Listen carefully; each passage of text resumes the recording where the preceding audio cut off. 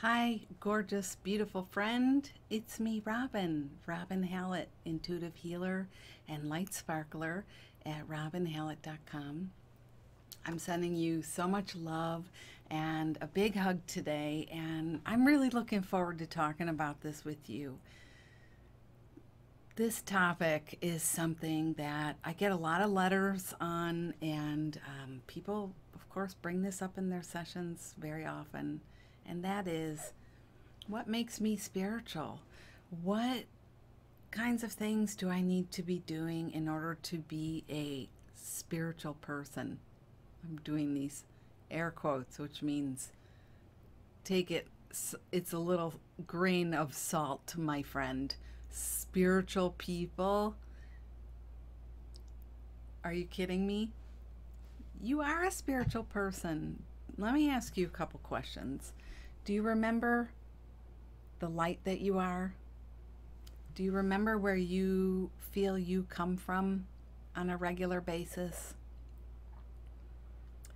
Do you look out in nature and see the creation energy at play? Do you feel a connection to your inner being, your inner light?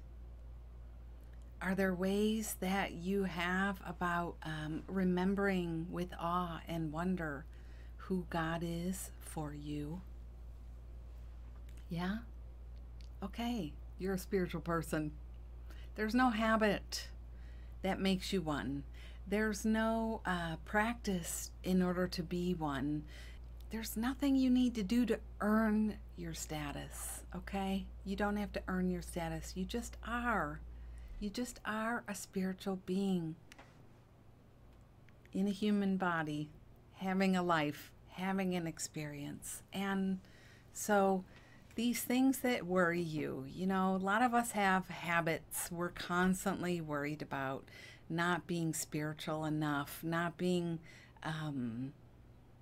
good spiritual people if we do these things. I'm going to tell you something. It's not true. It's not true.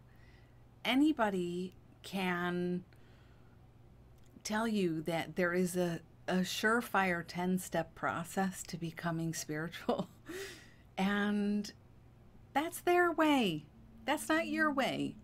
You want to tune into your inner sparkle, your inner spirit, and ask him or her what your right way is. For me, it's always been about remembering the light from where I come from, studying things. I've got my Course in Miracles book here. I've got a little mini scripture book I love. It's sitting down every day and doing my meditation practice. And all of that is to connect to the inner being, the inner light that I am.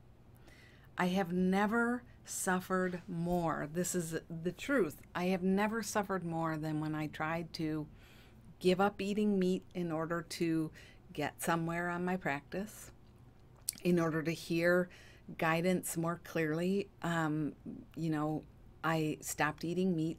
I gave up sugar because I thought it was making me not balanced. Times with alcohol, times with watching TV, stricter meditation practices, more rigorous yoga practices.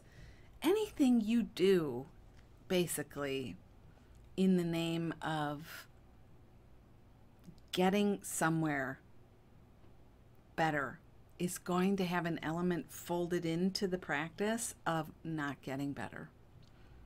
Why not practice loving and accepting yourself exactly as you are, giving yourself the blessing every single day, acknowledging the light that you are every single day, and develop your own way of communing with spirit, communing with God, connecting with nature or the creative essence of the universe. If you have habits that you're worried about that make you less spiritual, you're worried. If there are things you do, you're worried people will find out and then they'll know that you're not as good as you say you are, then work on that story. Don't just give up eating meat or smoking or drinking or sugaring because you don't want people to find out that you're bad. That just keeps the story perpetuated, doesn't it? It just keeps making it worse for you. You just keep deepening the groove of your own suffering. Truly, I tell you, you're beautiful and perfect exactly as you are, exactly as you want to live right now. You know, everybody falls out of balance in their own way, and if anything is being used to excess, it's a problem. You know, just like spiritual practices to excess is not really doing it anymore. It's escaping. So be kind, be gentle, be loving with yourself, be loving with your practice, and give yourself some slack here. You are a spiritual person, exactly as you are, and the world needs you exactly as you are. You have a light to shine and a message to share it's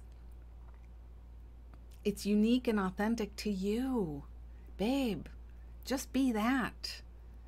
You don't need to wear a poster, you know, or a t-shirt. I ate 3 hot dogs and a milkshake. I smoked 2 cigarettes and I had the 6-pack. And I love God. You know, none of that is connected. But I know how we're so attached to the story of perfection, and there's some idea that in giving up certain things, we can become closer to God. And you're going to find your own right way of this. You are.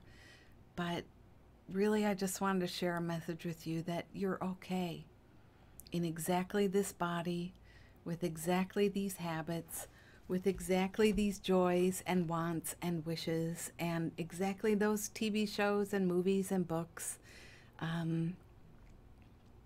You're perfect. You're lovely. And you're part of the kingdom of heaven, as they say in the Bible. You're part of, you know, you are source energy, as Abraham Hicks would say. You are a spark of the divine, a child of God, as the Course in Miracles would say. None of anything of what you do changes that fact. It just is. So enjoy what you enjoy. If you're getting out of whack with it, then that's not enjoying it. Then we can talk about that anytime. I'm here.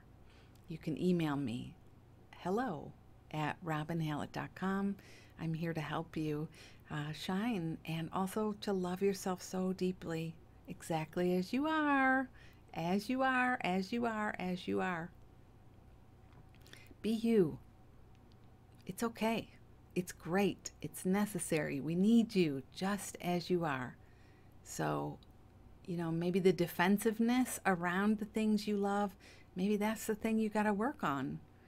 You don't need to defend yourself for what you love. Maybe that's where you need to start to do the practice for yourself. All right. Just wanted to share a little message of light with you today. Sending so much love. It's Robin. You know, make sure to subscribe over here. Press like so I know this was a good topic for you, and I love to create more like this. Okay. See you later, alligator. Bye.